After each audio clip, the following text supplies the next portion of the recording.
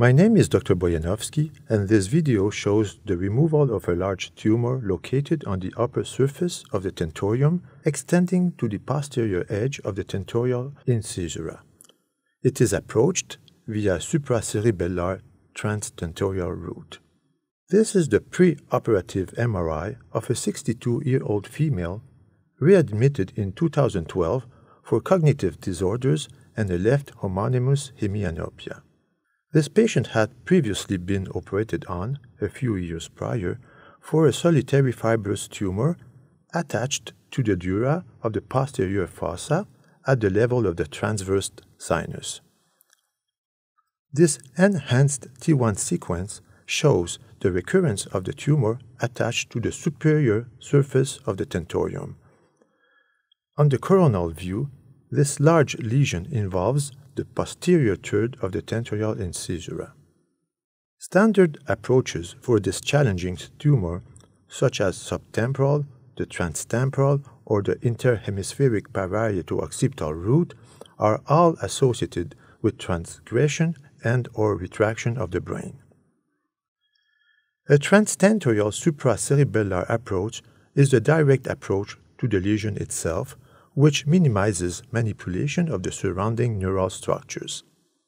Under general anesthesia, a lumbar drain was inserted to be used later in the procedure to relax the cerebellum and thereby increase the working space between the tentorial surface of the cerebellum and the tentorium itself. It allows to minimize the size of the craniotomy without the need to open the foramen magnum. The patient is then placed in a park bench position with the affected side facing upward.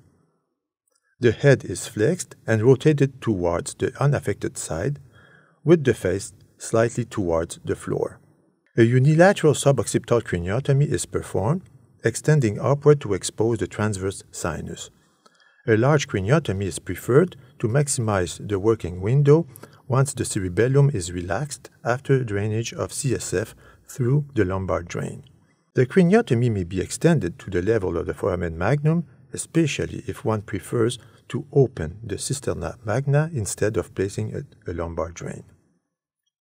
Here the dura has already been opened. The exposed cerebellum is protected with Surgicel. Via a supracerebellar approach, the inferior surface of the tentorium is exposed. Usually one or two tentorial veins may have to be coagulated during the exposure of the inferior surface of the tentorium. It is important to have a large exposure of the tentorium in order to ensure a maximum view of the supratentorial compartment. The underside of the tentorium is exposed as far as the posterior incisura. The tentorium is coagulated where the tumor sits, contributing to devascularize the lesion. The tentorium is then incised near the center of the base of the tumor, and the opening is partially enlarged using microscissors.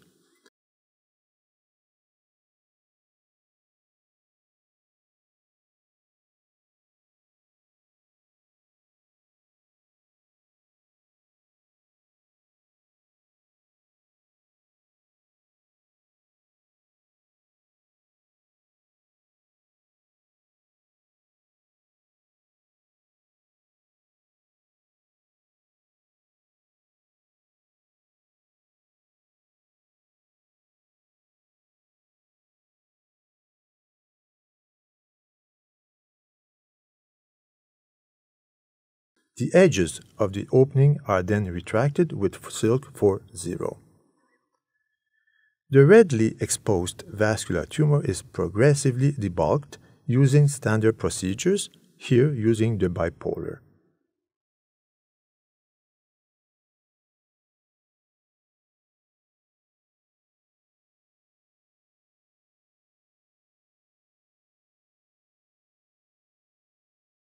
This video has been shortened since debulking took quite some time, given the size of the tumor.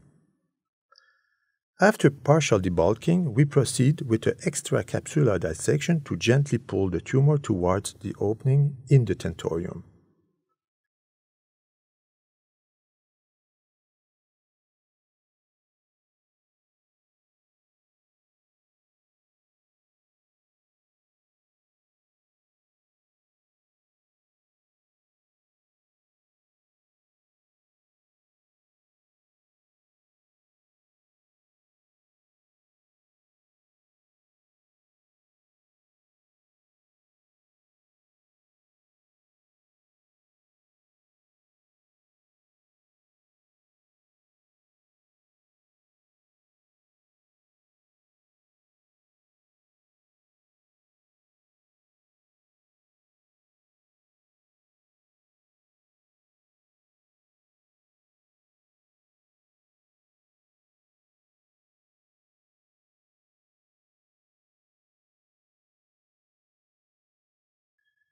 As the tumor is being debulked and consequently descends towards the opening in the tentorium, more and more of the surrounding brain tissue can be seen.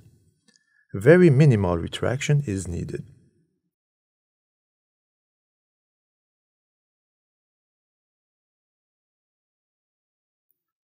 Throughout the procedure, cottonoids are placed around the periphery between the brain and the tumor.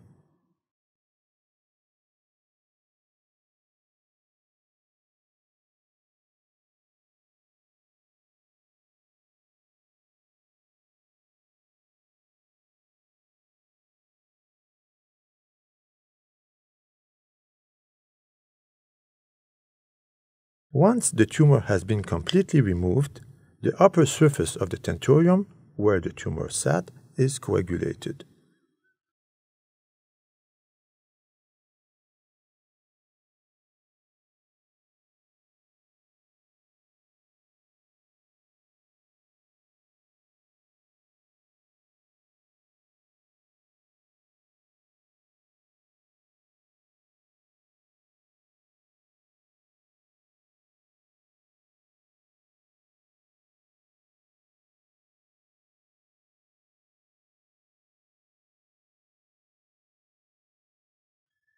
The surgical bed is covered with Surgicel.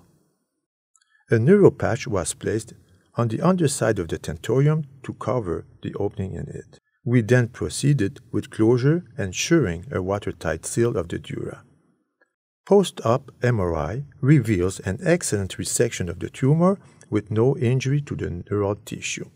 The patient also underwent post-operative radiotherapy. At the last clinical follow-up, 3 years after the surgery, she remains only with a right superior quadranopsia, and there was no evidence of recurrence.